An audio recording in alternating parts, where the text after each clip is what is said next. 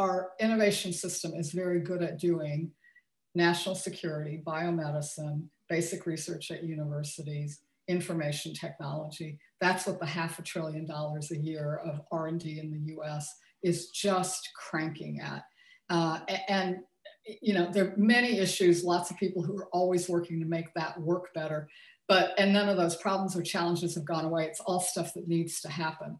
But what does that have to do with the problems that we weren't innovating for, like access to opportunity or public health, or all the dark issues that come with the glamour and wonders of the information revolution, from trust to privacy, to issues like climate change, the massive number of issues that are going to determine how our story turns out.